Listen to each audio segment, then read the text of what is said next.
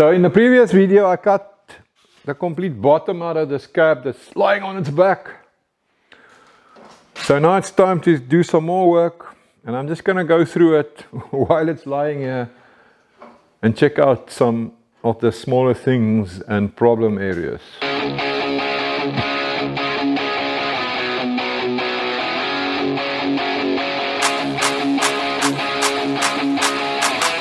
Hey, how's it folks, and welcome back.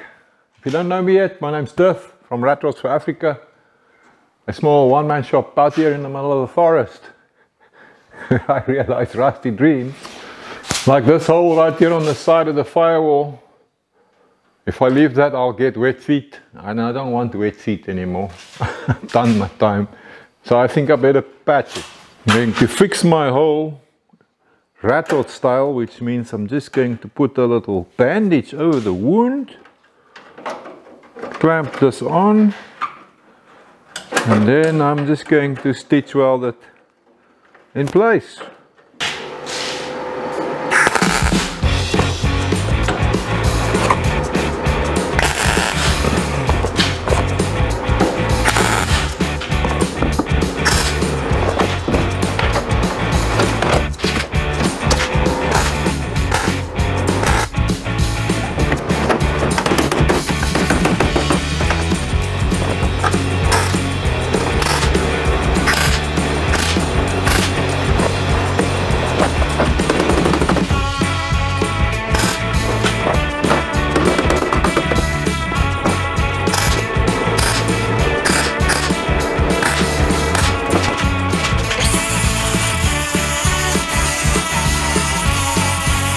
I think that can work for me.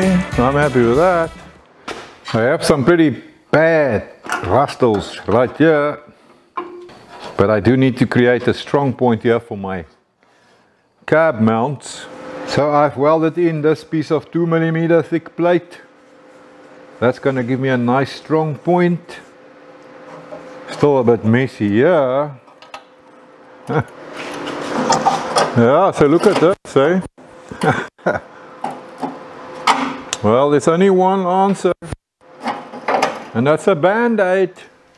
So the best way I can think of to clean up the rust in tight corners like this is to use one of these bits, these tungsten burrs, in the die grinder.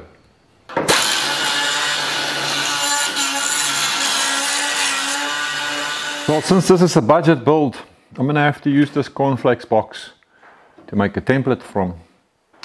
Actually, it's nothing new. I am normally a tight ass, and my wife already knows she's got to keep them for me. If I have to make a lot of templates, it means we have to eat a lot of breakfast. So I made myself a nice template to fit in here. The cornflakes bit is on the back. So it makes it a little easier if you do it in two pieces. So I first made that piece, and then I cut this little piece, and then I just stick them together with some masking tape. So I can now go and cut this from a piece of steel, plate, sheet. What's the difference anyway? Something to do with the thickness, I think. And here it is, some 1mm plate, 19 gauge I think, or 18 gauge, can't remember now.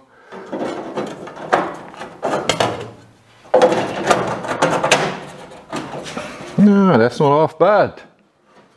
So I'm going to now try and tack it in place, which is going to be quite a bit of a struggle with all this rust, but let's see how far we get. Just some tacks will be good enough for me.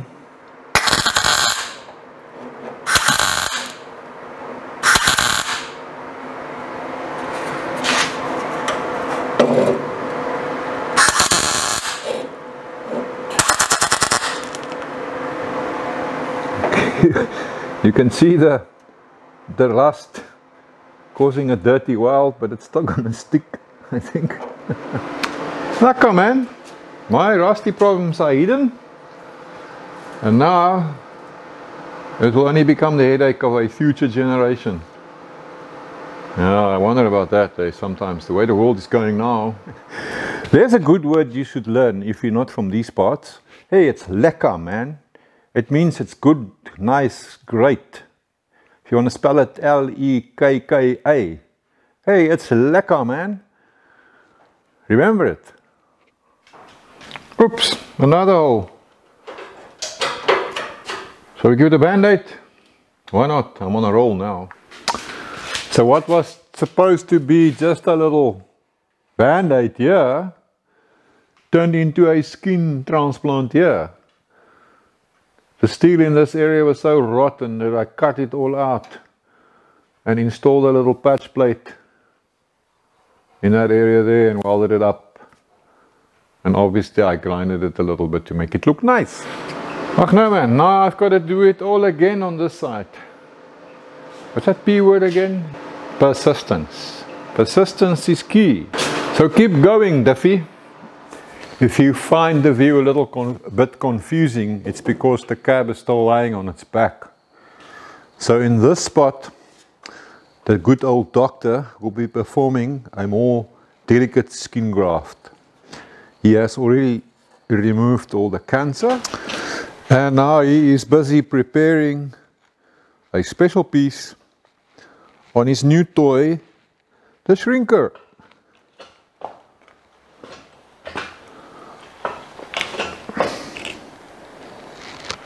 And that piece is now going to go in right here.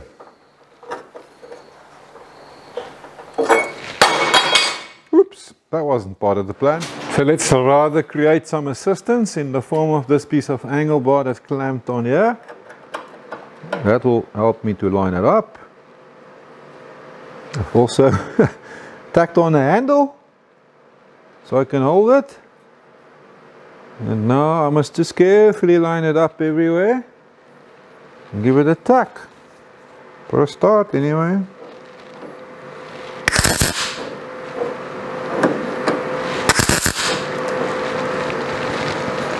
Okay.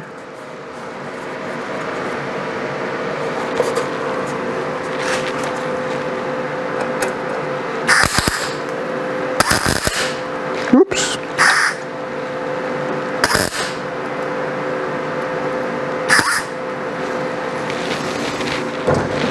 This old metal's very thin. I'm gonna have to drop the amps on my machine a little bit. It's my little handle for maneuvering it, but it's pretty much in place now.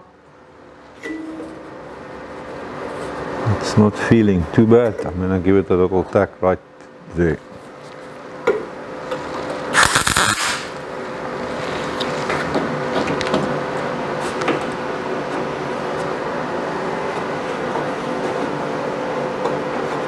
Next one there.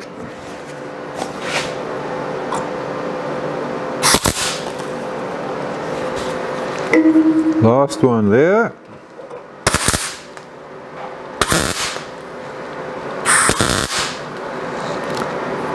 Okay, now I must just weld it up slowly. I do believe it's a successful skin graft. I think it's important to keep in mind that we've been using the firm skin of a 16-year-old and we've attached it to a 70-year-old lady. So unless you replace all the skin, there will always be some wrinkles. And for me, the wrinkles, like this one here, we want that. It shows the character. So I've blended this in into that wrinkle here. And by the time it's rusted up, I don't think you will even know that this was ever grafted in place. So with the cab still lying on its back, access to this area below the dash was easy. So I spent quite a bit of time loosening up. So we call it the original aircon here. It's now working.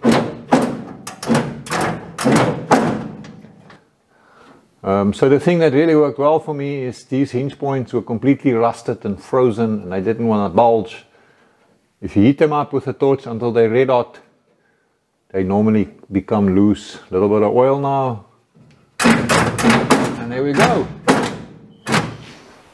And if you're not familiar with a 1950 Chevy aircon, you see this flap here?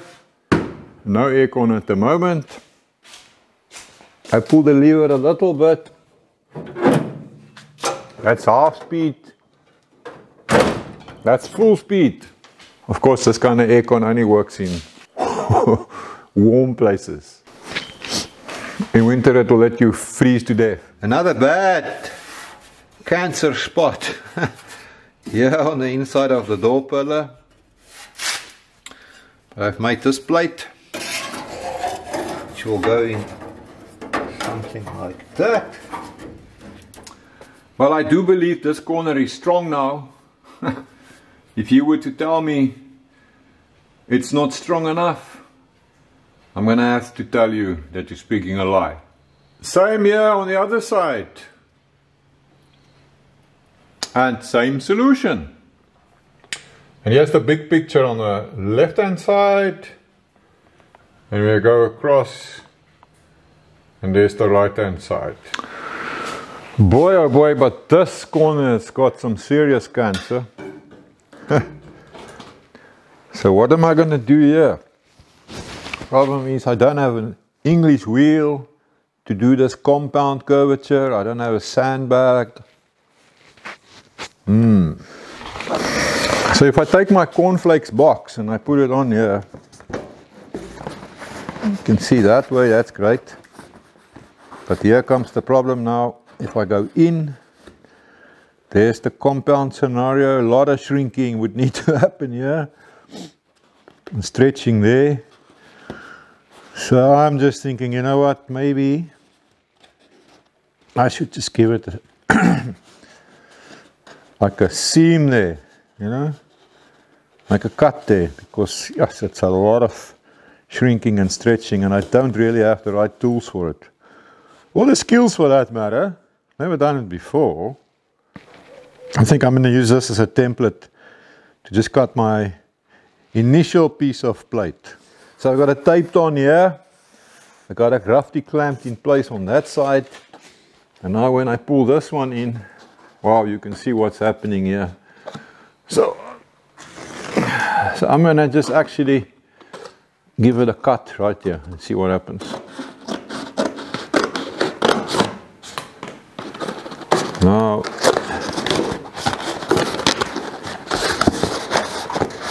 things are getting a little bit better.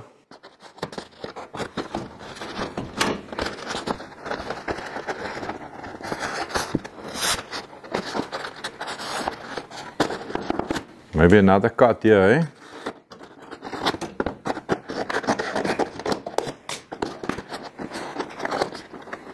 I think now we're getting somewhere.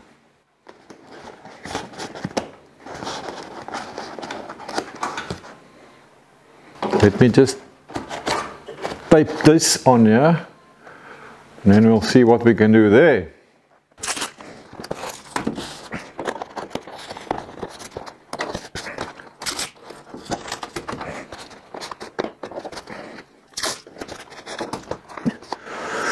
Well, that there's not looking half bad.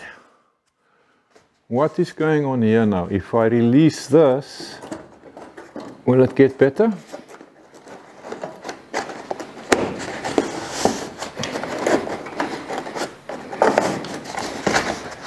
That seems to be an improvement of sorts.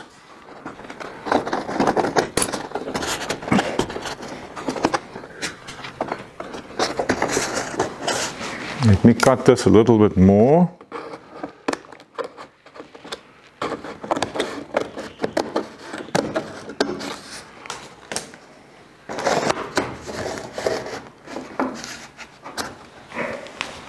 Okay, so I'm going to pull this one over here now, like that, and it actually doesn't look too bad. Give it some tape here.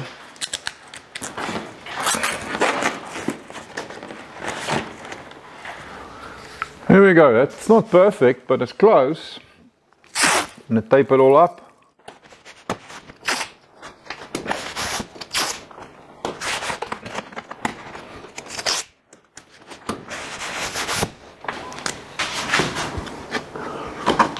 And now I'm just going to mark my edges, which is roughly about here. This side I'm going to cut here somewhere.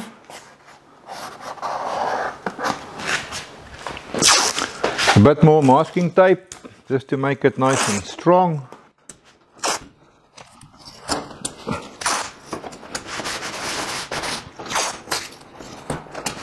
Right, I think I'm going to take it off now.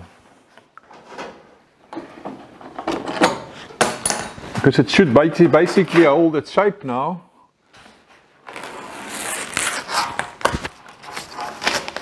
Let's see.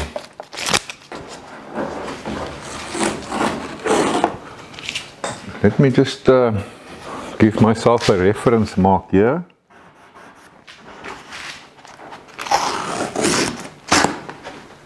Always good to have a reference mark. And then for what it's worth. Right, so we should be able to take it off now.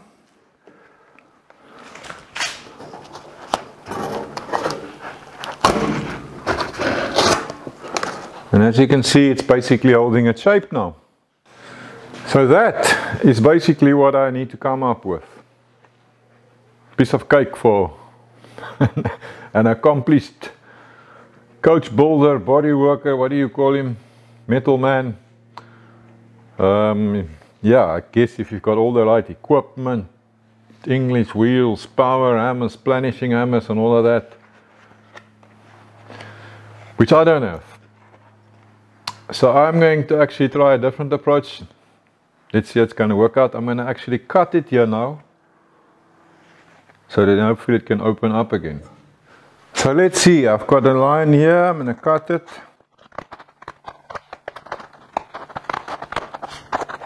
Come on. And another one here.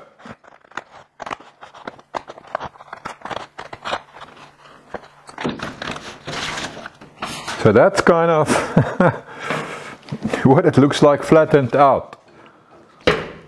So what I'm going to try now is I'm going to cut this out of a piece of flat steel and then pull it together until those lines meet. Weld it on those lines and then start beating the hell out of it. And let's see if what we come up with and if it works. Okay, I've got a piece of 1mm sheet, 1mm thick. And now I'm just going to trace my pattern onto the steel quickly. Yeah, and while I'm doing this, I'm actually wondering if my plan is going to work. Only one way to find out.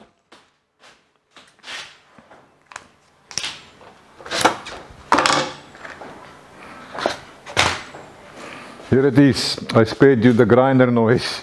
That was the easy part. Right, let's come and clamp it on here. Right there. A little clamp here, excuse me. Just letting it sit on my reference marks. Clamp it this side. Okay, there we go. Now I can just bend it around like this.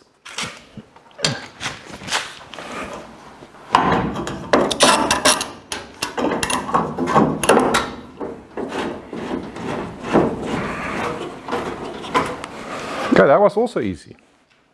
Now, let's see what happens here now.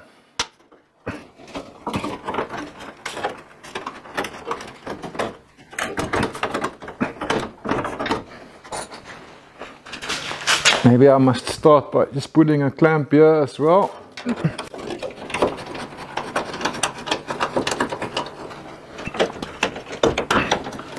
So I've got some gaps to close up. I need to push the plate around a little bit.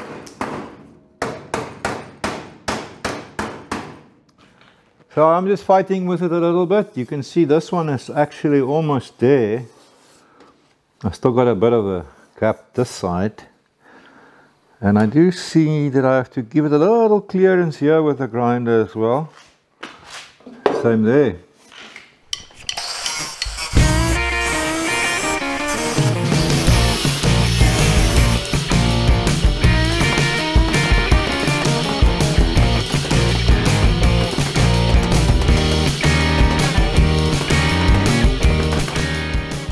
This one is pretty much there, eh?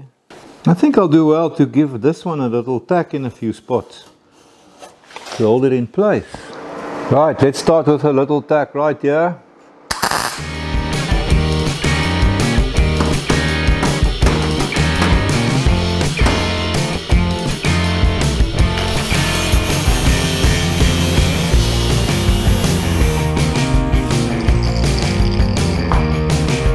Beat it a bit more.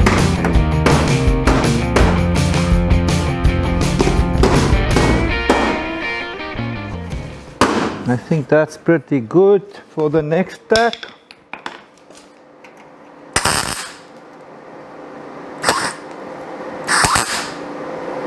I think the amps is a bit much on my machine. But anyway. Okay, so it's the tack and heat method.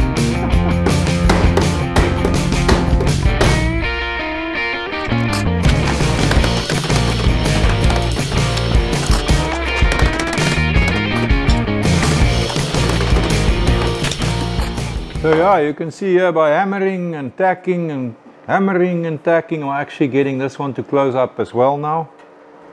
So that's good. Okay, we've got something. Oh dear, I meant for this to be flush. And now I've got a finger thick gap here. Huh, where is that grinder? Okay, some more cutting of pie slices then I guess.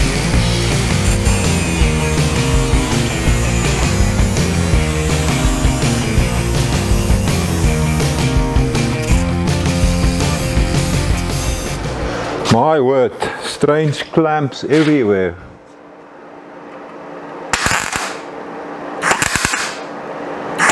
So I didn't tack this in place yet because I actually want to take it off so that I can now go and attack it with a hammer. Well, I first need to weld it up completely. But so I'm going to weld it up now and then I'm going to start beating the daylights out of it.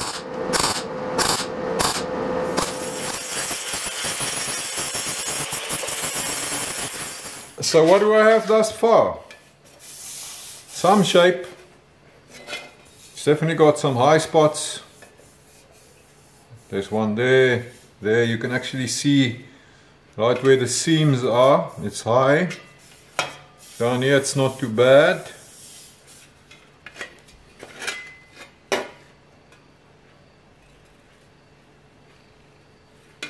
So I can now spend as much time as I want on this thing with a hammer and a dolly and beat it around a little bit. Try to get it smoother. I think I will actually do a little bit of that. I found this log. So I'm going to try and make myself a forming tool, if you want to call it that. It's only pine, so it's softwood, but I want to use this and see how it goes. So the idea is to hollow this out. So I'm just trying to create this hollow using a flap disc on my grinder. Let's see how it goes. Let's see. So I'm making progress, but I do think it needs to be quite a bit more. So I've never done this before, so I have no idea if this is enough. We'll just have to go and find out. What I do know is that I am covered in dust, but I was clever, I came and did it outside. So I'm going to use my homemade hammer and my homemade stump. And I'm going to stretch some metal.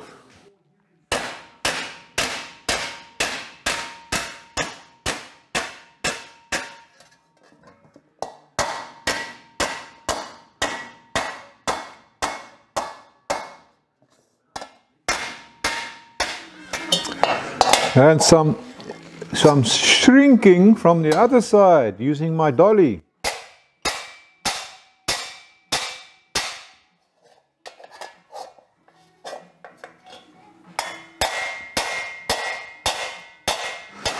Let's try it, shall we?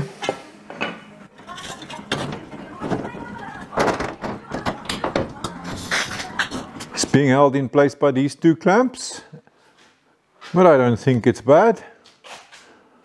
Let's have a look at it from this side.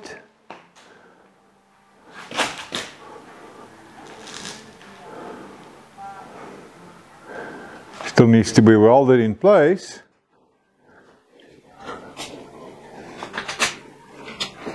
Well, I think we're pretty much there. So now, of course, if you could be here with me and you run your hand across this like so, you will feel that it's not perfectly smooth.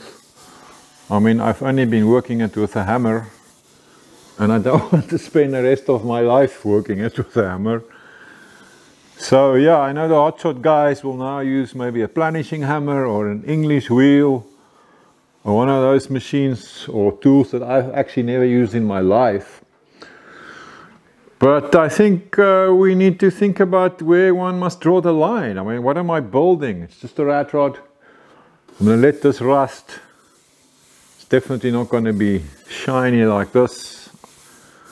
Once it's rusted, you will definitely not see that it's not perfect. When is good enough, good enough? For me, this is more than adequate. It will suit the build.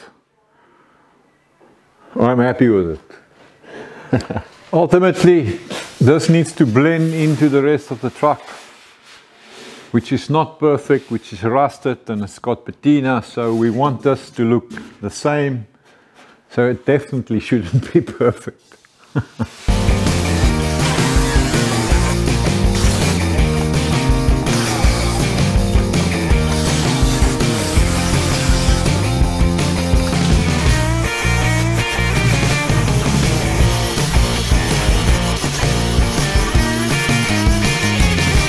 I would say it's time to get some tacks on here.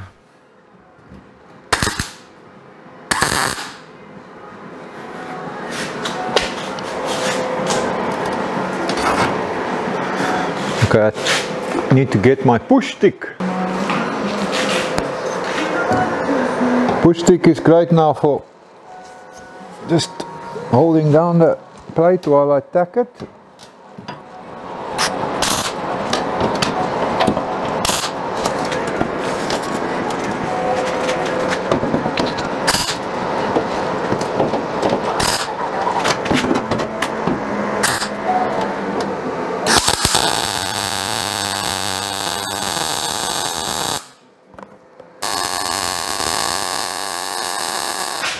I think we're there. I like my stitches, what can I say? And I have one remaining hole. So I'm just going to do another bandage and stitch it on. I'm just going to stick this piece on here, not worry too much about it lining up or being square to anything. Something like that. And I'm just going to tack it on and job done. So I'm tacking it every about inch and a half. Actually made marks so that my tacks are nice and equally spaced. Guess you could say I'm OCD. I just can't seem to get away from my stitches. I just love the look too much. Of course it's not going to stand out so much as it is now. I'm going to let it rust so that it can blend in and then it won't be so obvious. Yeah, I might even accelerate the rust process with some swimming pool acid or vinegar and salt or whatever. There's many ways to do it. Well, I think I'm done with fixing holes on the cab for now, except for this big one in the bottom here. So I'm going to lower the cab now so I can get it ready for putting it back onto the chassis. So I can see how and what I need to do to build a floor and mounting brackets.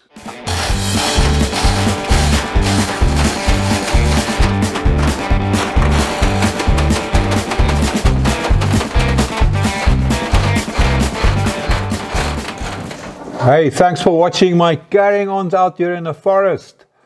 I will see you next time when I finally fit this cab in place and build some brackets to keep it there. Until then, have a good one.